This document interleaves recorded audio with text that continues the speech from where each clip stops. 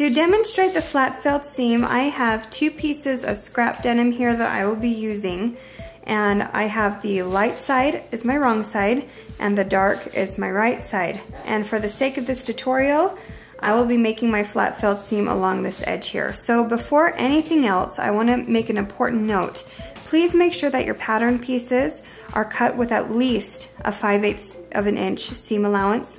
If your pattern comes with a 3/8 of an inch or a 1/4 of an inch, then add seam allowance so that you have at least 5/8 of an inch to work with. So begin by lining up your pattern pieces with the right sides together, and with my seam on this side, I'm going to go ahead and just pin this together to start.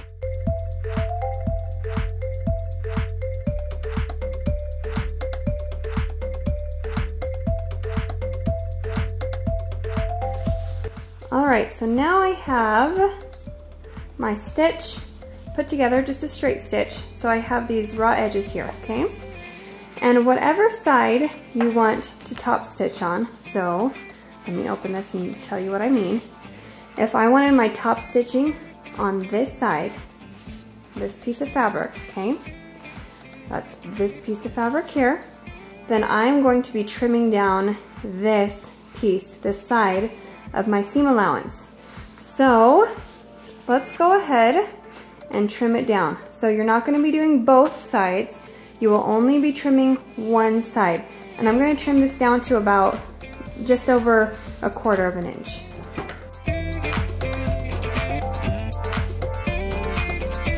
So now that this side has been trimmed down, we still have this long edge here of our seam allowance.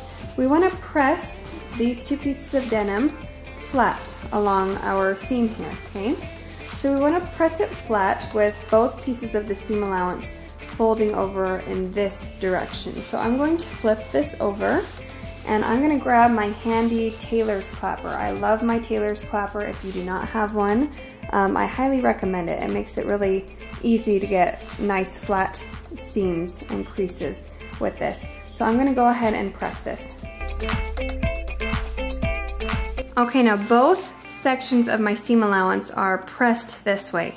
So the next thing we're going to do is fold over this long edge of our seam allowance to enclose the short side of our seam allowance. One thing that's important to note is that the edge of this long side here meets up with the stitch line. So I have my stitches right here, as you can see. I'll try to zoom in for you. Okay, so you can see my stitch right there. And we want the edge of this to just hit on top of that. If it goes past it, then we're going to be creating even more seam allowance. It's going to make your garment too tight.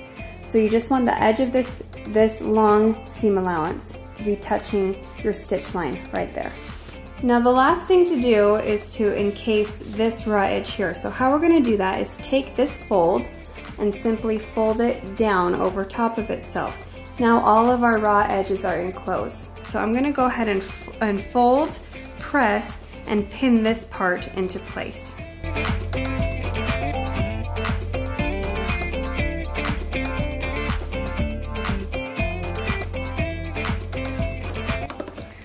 Next we're going to swap out our regular thread for some top stitching thread. Now I'm going to use this gold to get that nice gold denim top stitching.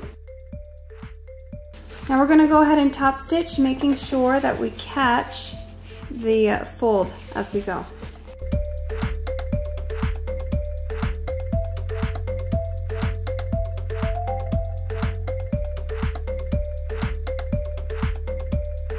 So check out that beautiful flat felt seam. We have our nice decorative double stitching, but like I mentioned before, you can do single stitches if you prefer. If we flip it over to the back side, you'll see how perfectly smooth it is. No raw edges, no serger stitches, no zigzag stitches. It's all nice and smooth. I really hope you enjoyed this tutorial. Please do not forget to subscribe to our channel so that you don't miss any of our future videos.